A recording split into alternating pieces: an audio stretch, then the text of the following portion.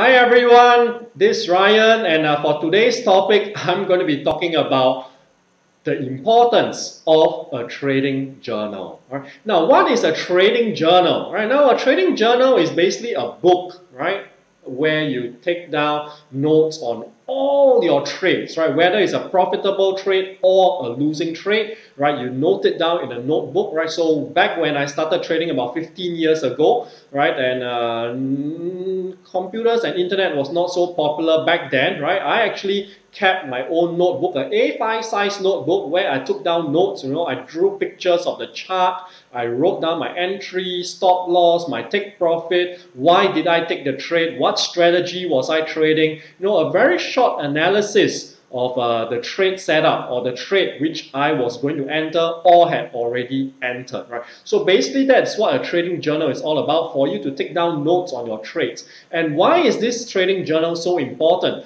Well, it is for us to refer back, right, to look at our trades. So you could do it on a weekly basis or a monthly basis or even a quarterly basis, whatever your time period is, right? I always like to look back on a weekly basis, on the weekends, right? So Saturdays and Sundays when the market is not open, I always like to refer back to my trading journal and review my week's trades. And I'll see, oh, okay, why did I enter this trade? Was this a valid setup? And a lot of times you find that, especially if you're new to trading, right, you find that a lot of times when you enter a setup, it might not be a proper setup. Right, so sometimes it could be, you lost this trade because you didn't enter a proper setup, or sometimes you had a lucky win on this trade, even though it wasn't the right setup. Right, so a trading journal is very useful to us, especially on our trading journal, on our trading journey, right, when we are learning. Right, I believe that you have to learn something every day. Yeah, in order to keep improving, you need to learn something every other day.